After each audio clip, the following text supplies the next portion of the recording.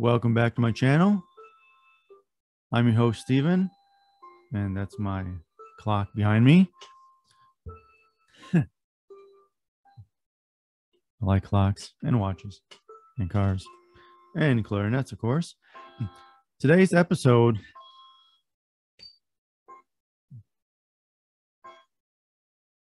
nice little mantle clock. I have a big grandfather's clock too that's even louder. Anyways, today's episode is about measuring tone holes and understanding differences between various models of clarinets. So don't forget to give a thumbs up, subscribe, and like and share afterwards.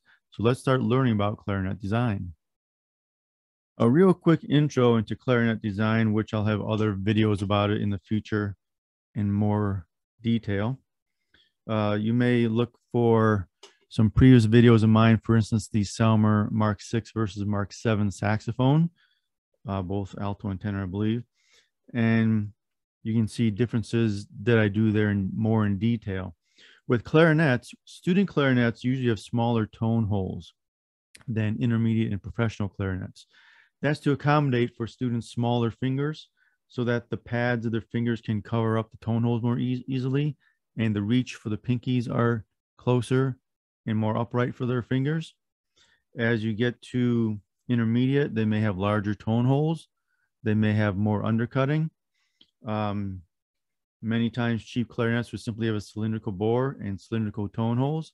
You get to intermediates, you may have more undercutting on the tone holes and larger tone holes to provide more volume and more sound production. You get the professional clarinets and you'll get to, well, a lot of LeBlanc ones, older ones, they kind of evolved over time from cylindrical bores to tapered bores to polycylindrical tapered bores, and the tone holes from straight cylindrical to undercuts and overcuts. And they're basically shaped now, so they're basically hourglass shaped in the way because there's an undercut and an overcut. And you get to varying sizes of tone holes for the sound production, intonation, and balance and back pressure. When you play, there's always this back pressure that's needed to prevent the reed from slapping on the mouthpiece. If, for instance, the register hole is too large, what will happen is pressure in the clarinet will just disappear real quickly and the reed will probably slap and you'll get a squeak. So there's a lot of things to design in a clarinet that you have to understand the difference between a student, intermediate, and professional. And many times when someone plays a clarinet, they say, oh, they all sound the same to me. Usually that's because of the player themselves and related to the embouchure and their playing technique and their style. This is why they always say, you know, get lessons from a professional. And you're not going to get all the answers in the first day. It takes years and years to do this stuff. And if you're really intrigued and you start measuring and looking at the specific differences, the physical differences between instruments, you can actually, by measuring them before you even play it, you can probably guess how it's going to play, how the back pressure is going to be, what to expect in its playing characteristics. And that all comes in experience. And I've been measuring clarinets and saxophones now and French horns for decades, actually. When I come across a new one and I have time, I'll measure it. This particular one I borrowed, there was my clock again, I borrowed from a friend specifically for measuring it. I've had it in here in the past, but never had the time to actually measure it. And this one we're going to be using for seeing the differences between an RC, the S1, which this is, and a R13. Anyways, we're going to get to measuring this right now. Now, before we get to actually measuring, I want to review what we'll be measuring it with. There's a couple ways you can do this. Since we're just measuring tone holes right now, we'll be using calipers, and there's various calipers you can have. You can have a plastic caliper with a dial on it. This will give you approximate measurements because it'll be visually what you see and how you interpret between the lines and stuff. And also the dial too is very accurate. But we're going to be using a digital caliper. It just makes it that much easier. And this one, we can zero in all the time. We can do it in millimeters, which we'll be doing, inches, fractions, but we'll be using millimeters. So we'll get right to it right now. So what we have here is our digital caliper. And I have a spreadsheet which we'll review later on. But the first thing I like to measure is the distance from the top of the body to each mid tone hole. So for instance, let's just take the top trill key. Actually, let's take the register key. Measure right from the top here to the middle of the tone hole.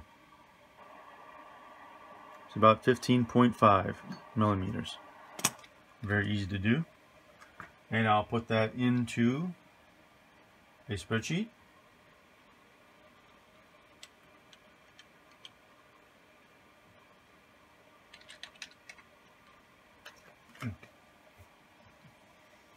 I can easily see right now that a R13 is 15.6 from the top.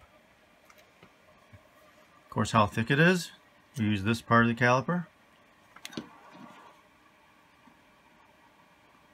Just barely put the tips in there, measure it out to 2.65.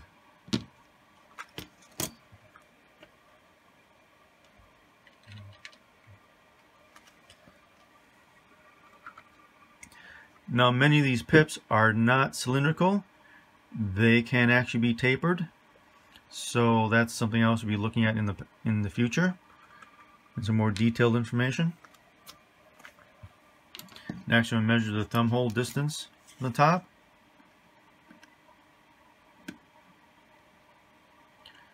And it is approximately 101.3 we'll use.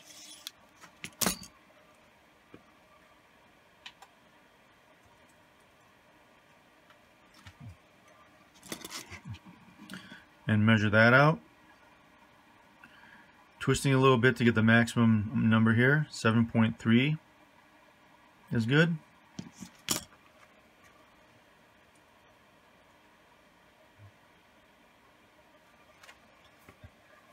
R13, this is actually 101.44, so it's a little bit further down. Just like this is a little bit further down.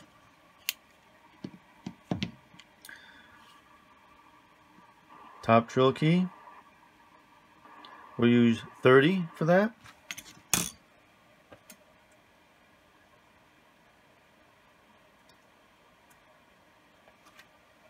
R13 is 30.25. Now we know these tone holes have overcuts and undercuts on them. So I'm going to measure this. First of all, if we put this all the way in, we can see we get 4.28 or we'll just use 4.3, 4.29. That's about the number I'm getting, 4.29. If we pull it out and barely get the outer lip of this, you gotta be careful, there's a bevel in there too. I'll get 4.39, 4.4. So in the middle we have 4.28 and 4.4.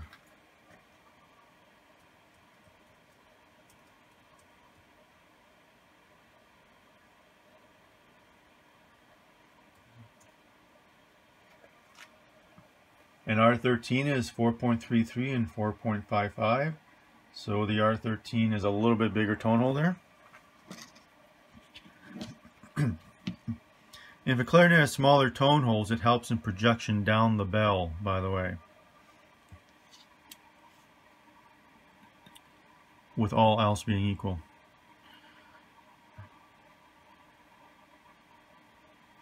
This we have here is 56.11 for the second trill key.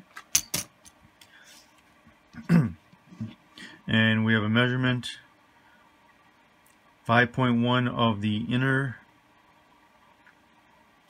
bore of the tone hole. Now move it around just a little bit so I can make sure for my measurement. 4.46, 4.88. Actually, look at that. 5.25, 4.79. That's quite a bit different than the R13. The R13, the outer is a little bit smaller, 5.18, and the inside middle is 5.36. So measure that again just to make sure.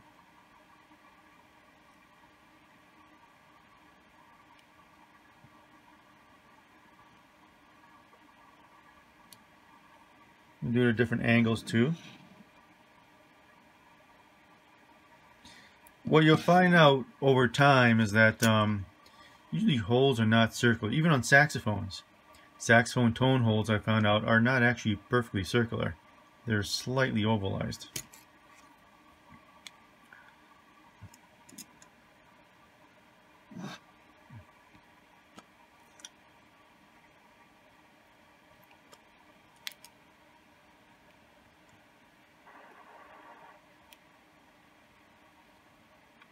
As this one is here too. And that has to deal with the way the wood actually expands, contracts. And we're cutting into a cylinder. Try and get some consistent measurement here. As you can see, I'm not. We're going to stick with 5.09. That seems to be my consistent measurement here. Or 5.05 for the inside.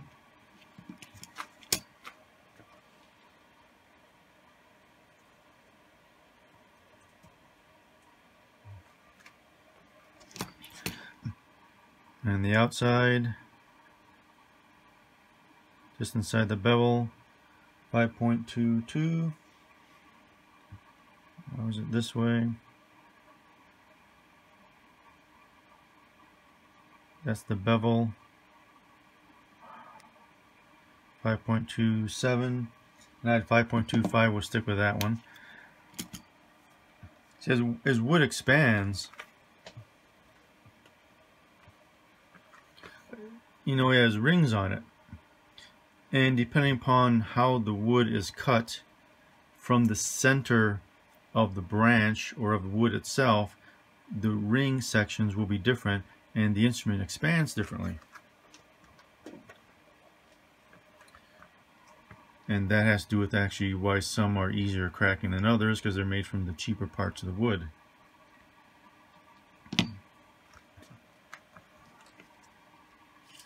Third one.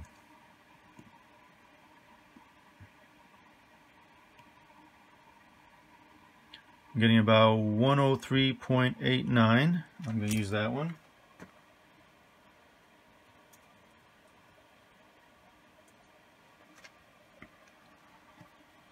Fourth.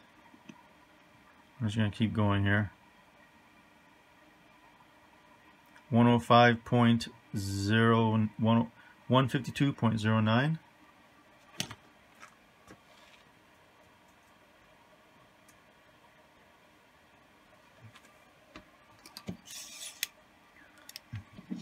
We'll go back up.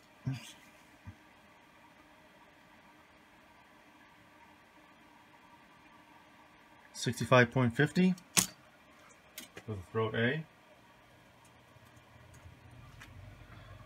The A flat right next to it.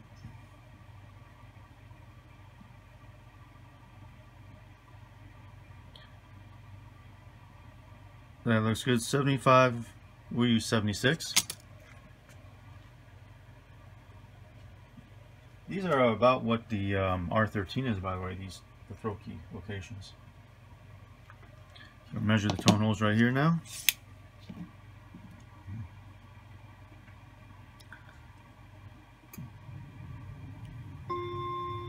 .57 on the inside.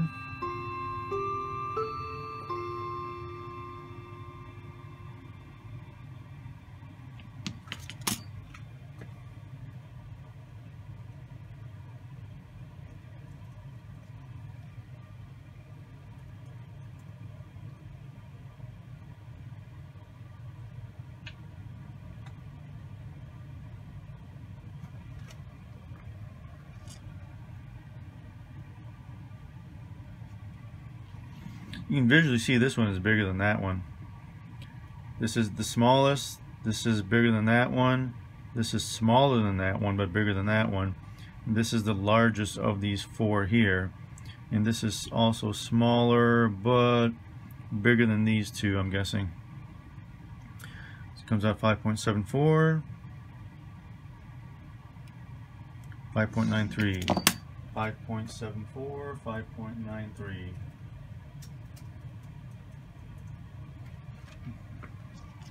We'll go to the throat key now.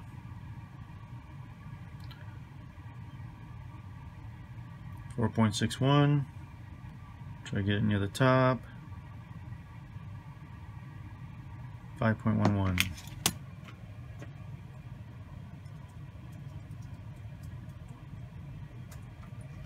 The A flat key now.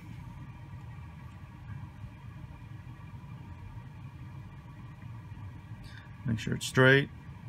4.31. Near the top now.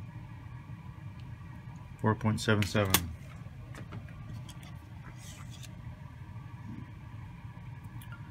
Top F pad. 93.16, which is about 0.3 lower than an R13. Let's measure these ones out now.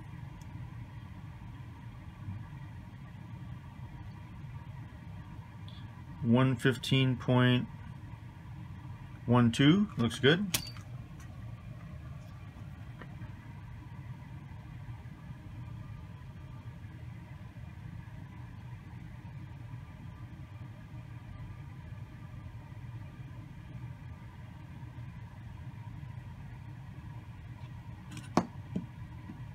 Make sure you don't scratch the body. 133.28. That's interesting.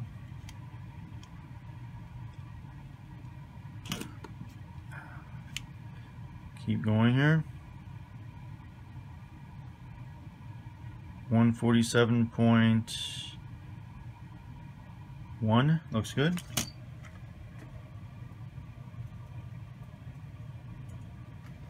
R13 is 147.8.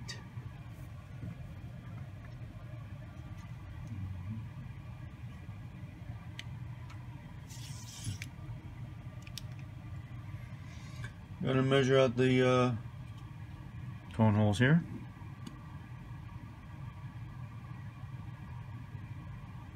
.51, wiggle it a bit, 4.62.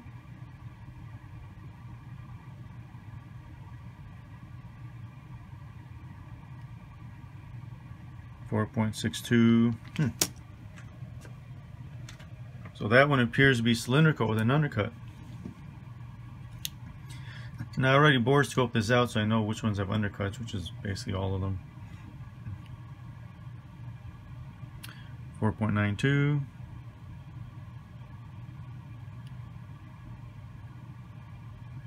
5.3. You're a professor and they want to teach you about shading and coloring. The shape of these tone holes really come into play for that.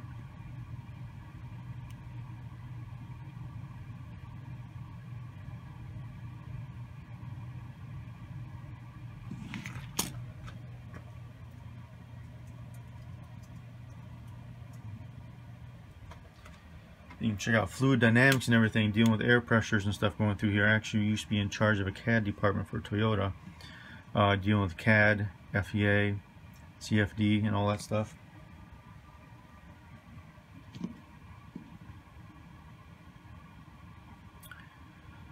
I have a very diverse background. 6.59. 6.92.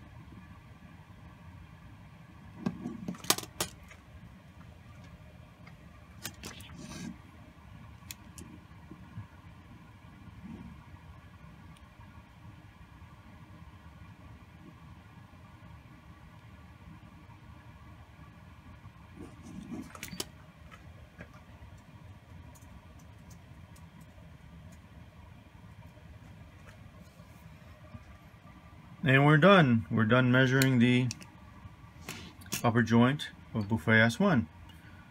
And we'll get to another video where we describe the differences, the design differences between the S1 and our C Prestige and an R13.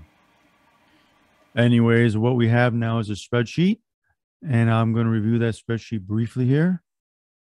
In the blue here, we have the Buffet S1 and the measurements we just took here.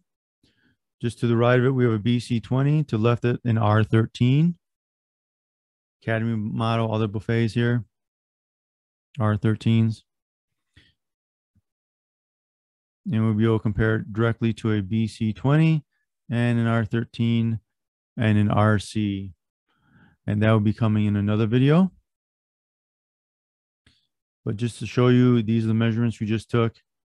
And we can use that to understand how the clarinet plays and how it plays differently. Of course, there's a lot of things with setup that deals with how clarinets play. If they're stuffy, the pad could be too close to the tone hole and all that stuff. And that requires the person playing it with knowledge to compare different instruments to understand how they're set up and those particular playing characteristics. But for this gives us a design characteristic of the instrument itself, which can help us understand what to expect when we play it, assuming everything is in perfect playing condition, of course. That's all for now. Thank you for listening today. Any questions or comments, please post them down below. Don't forget to give a thumbs up, like, share, and subscribe. You gotta love knowledge, gotta love life, and you gotta love clarinets, especially this S1 we just measured up. See you next time.